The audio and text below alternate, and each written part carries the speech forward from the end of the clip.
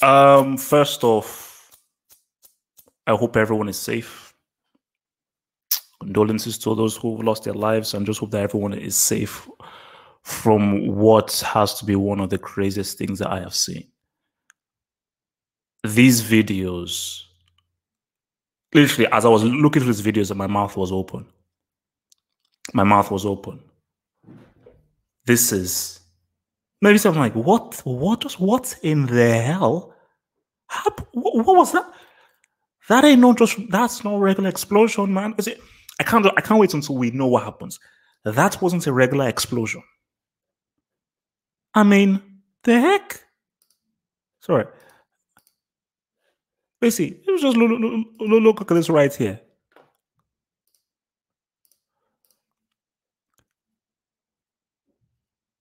They're like miles away.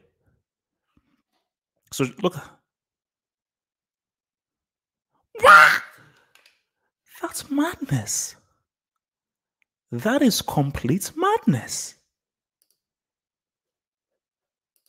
What the heck? Like, so this is an older lady.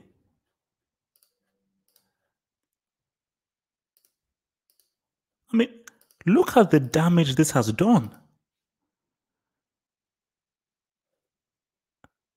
This is basically, it's madness, man. Because for me, this feels like it's a mini nuke. This feels like it's a mini nuke.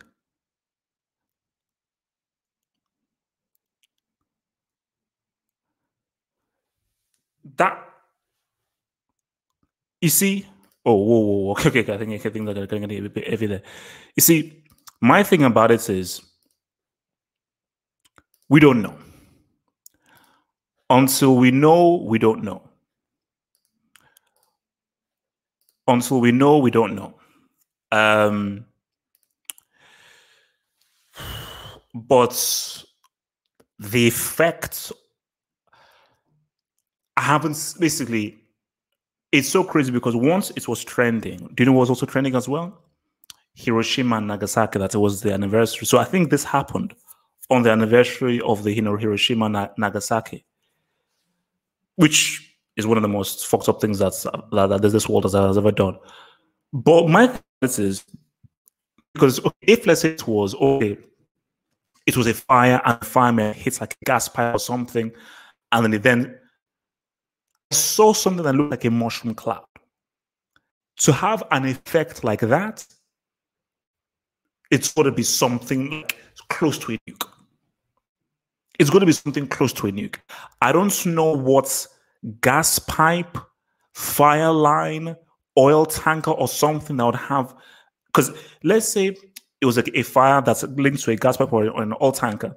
You just have a massive explosion, because I know there was something similar happened in Lagos, in area, where something with an oil tank, the fire was just controlled. Massive was just in a controlled area. Bro, people had an effect of this like 2, 3, 4, 5 miles away.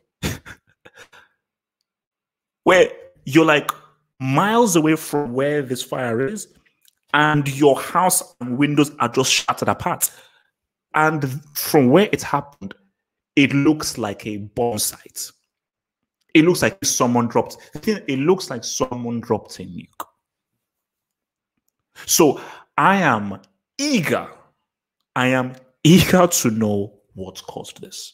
So before people say, "Oh, it's a rocket," I'm making no accusations. See, I told you this is how I roll. Evidence, facts. But all I know is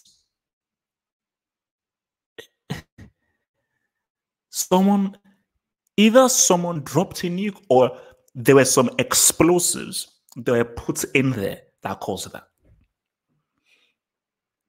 Because the videos that you just saw, the videos that I've seen, it's like in T2. Basically, it reminds me of, what's it called, Sarah Connor's dream in T2. I was like, what the?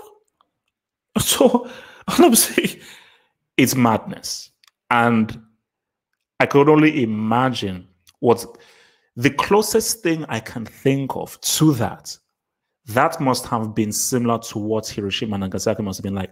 I mean, Lord knows what it would have been like being in Hiroshima or Nagasaki when what's called Oppenheimer and his dudes developed that bomb and basically like nuked and razed that whole place.